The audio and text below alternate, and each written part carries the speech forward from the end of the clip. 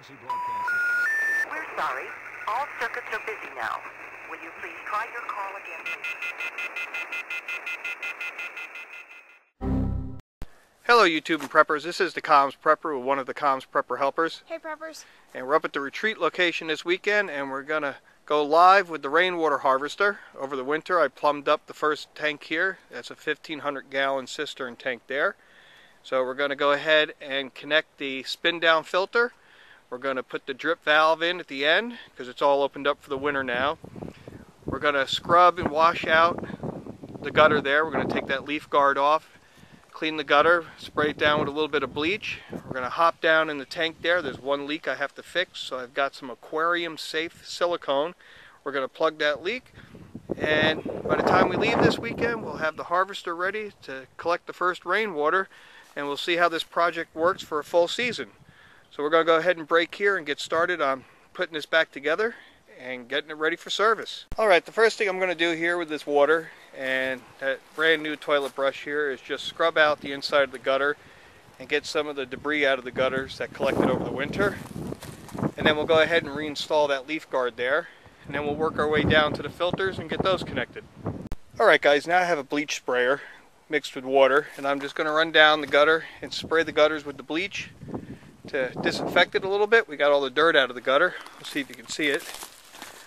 We had some leaves and stuff collected in there, so we got that all cleaned out, and we'll hit that with some bleach and we'll get into the tank. So we got the lid to the tank open here. Not sure if you can see down in there with this camera.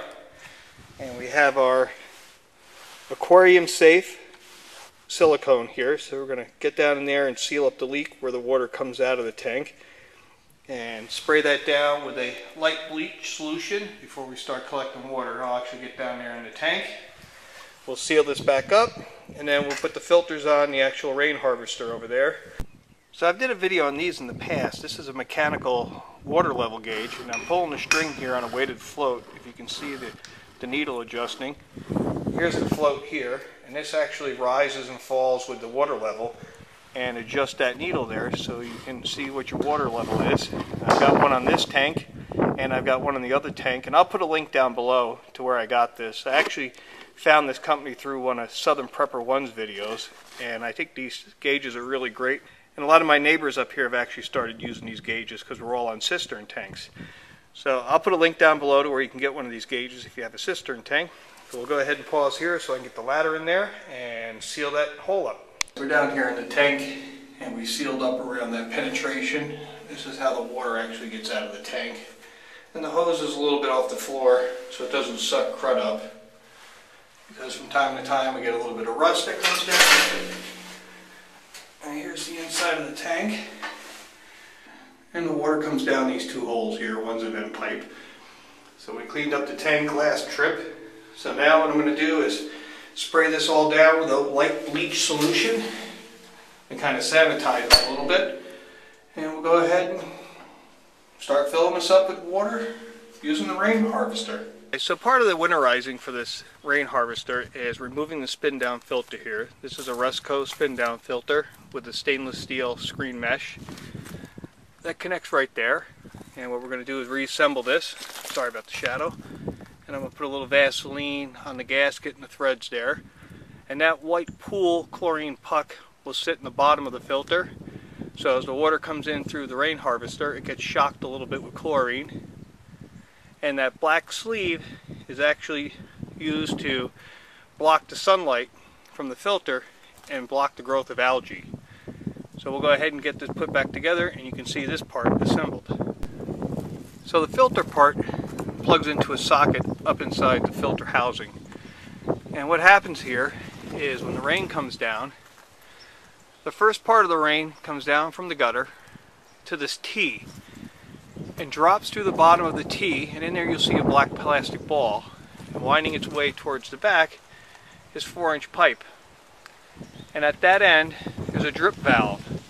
So when the rain first starts, the dirtiest water rinsing off the roof fills up this pipe and actually backs up in the pipe. They call it a first flush or a first wash.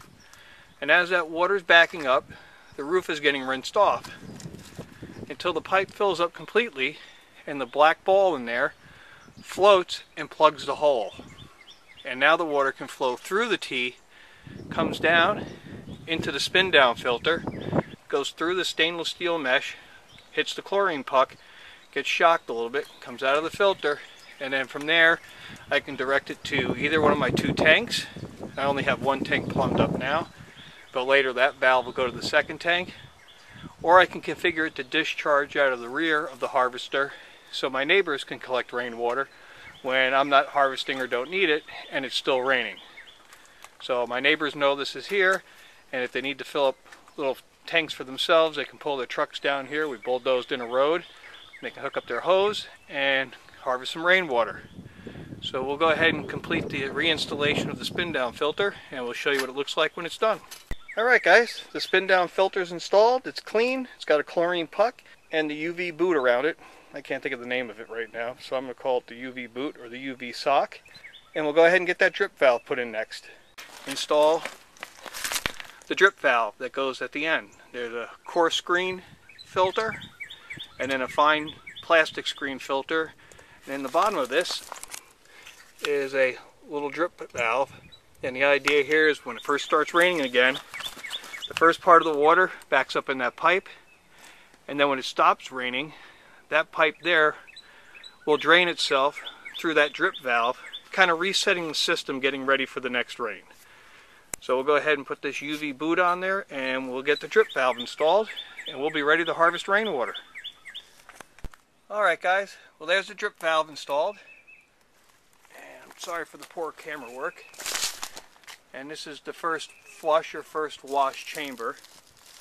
So let the water back up so the roof can rinse. We've adjusted our valves here.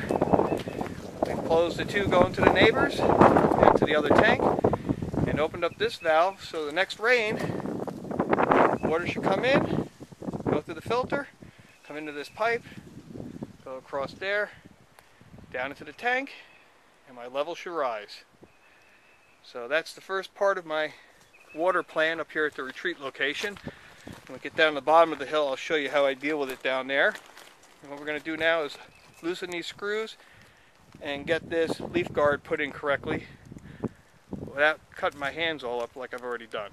So I'll pause here and we'll get on that. Well, we finished prepping the rainwater harvester up there at the top of the hill, top of that tree line there. And how I get the water down here to the cabin is it's gravity fed. There's no pumps.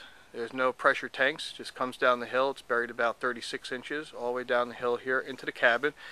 And I do dishes and laundry with it and run the bathrooms.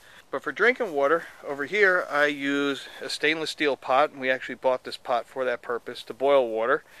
We looked at the pots that we had. Most typical kitchen pots are just too small. If you're going to be boiling water for any prolonged period of time, you want to be able to do some quantity. So we got a large dedicated stainless steel pot, commercial grade, for boiling water.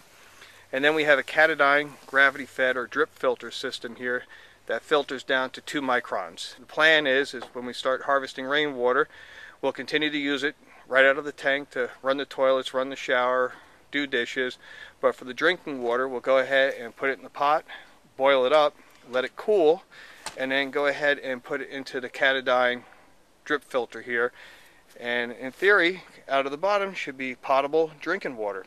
And we'll let you know how this goes. This is the first season we're going to have the system up and running, actually catching the rainwater and using it. So as always, thank you for watching my videos and subscribing to my channel. This has been the Comms Prepper with an update on the rainwater harvester, and a nice weekend out at the retreat location in wonderful West Virginia. Bye guys.